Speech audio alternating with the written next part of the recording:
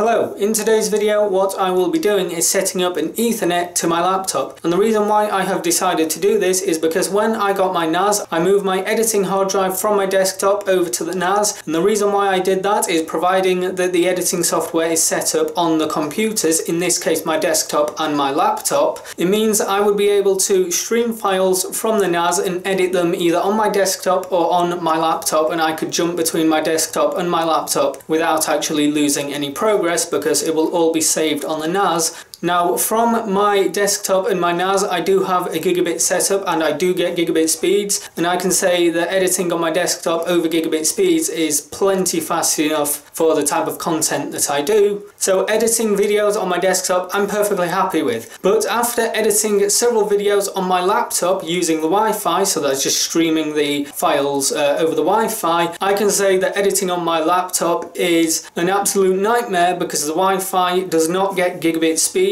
and I am literally sat there for sometimes minutes just waiting for the video files to like stream over to my laptop to where I can begin editing them. So because of this like waiting time just for the Wi-Fi to stream it over to my laptop, I have decided to go ahead and purchase a 7.5 meter Ethernet cable, Cat 6 gigabit certified. And the reason why I have a 7.5 meter cable is because I'm going to have it routed from the router up across the wall, down over the clock and into my laptop. And I also went on the hunt for these little cable tie things, so simply when you've just got the cable up on the wall you put this over the cable and then hammer that in, and it holds the cable in place, which is very nice for cable management.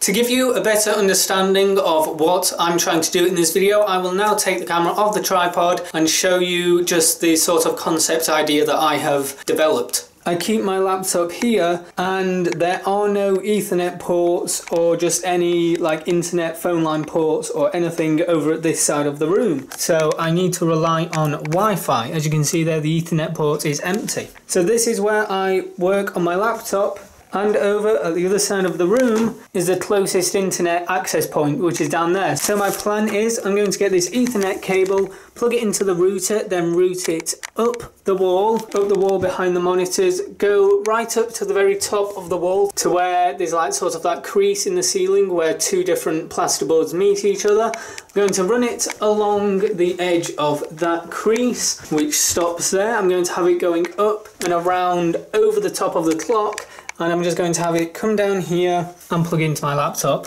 there. So hopefully that made sense to you. It made sense to me, but then again it would do because I'm the one that like originated all of this idea, so obviously I understand it better than you do, but hopefully my explanation was good enough to where you can now understand what I'm wanting to do. Now to test this idea that I've got, before I start nailing the cable to the walls and running it along the wall and all of that messing about, I'm simply going to take the Ethernet cable, plug it into my router, run it along the floor and plug it into my laptop just to see if this idea I have actually works. It should work fine because the Ethernet is only 7.5 meters long. It's Cat 6 and I know Cat 6 can support up to 100 meters long or something like that. I think that's Cat 6 anyway. And as for the quality of this Ethernet cable, I've bought it from CSL Computer off Amazon, which is the business behind the Amazon page that sells these Ethernet cables. Now I don't know if they actually manufacture and sell the cables or if they're just like a sort of store place to where they buy from the supplier and then sell on, but judging by the price I paid for this, I'm going to say that these are probably the people that manufacture the cables because they were at supplier's price, they were not at retail price. And I can say that ever since I've been buying Ethernet cables for myself, I've always bought from CSL Computer,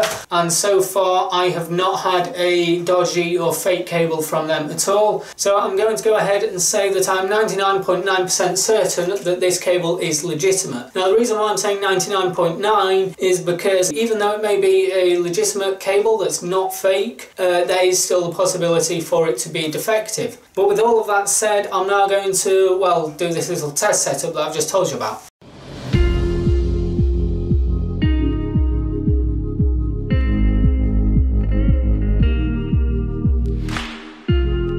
So I'm now going to begin cable managing the cable. I'm going to start off at this end and then work my way along, and then once I get over there I'll have all of the excess cable over there and I'll be able to cable manage it behind my desk, or at least that's the plan.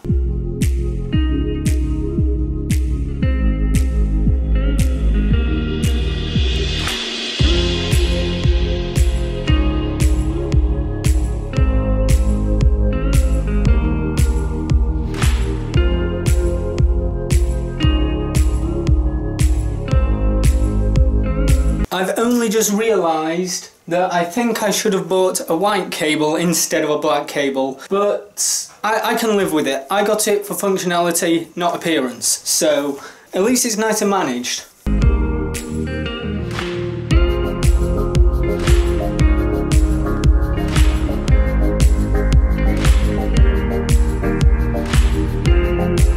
Complete. Not the best, but it could be a lot worse. So there's my laptop's Ethernet now set up, which is good.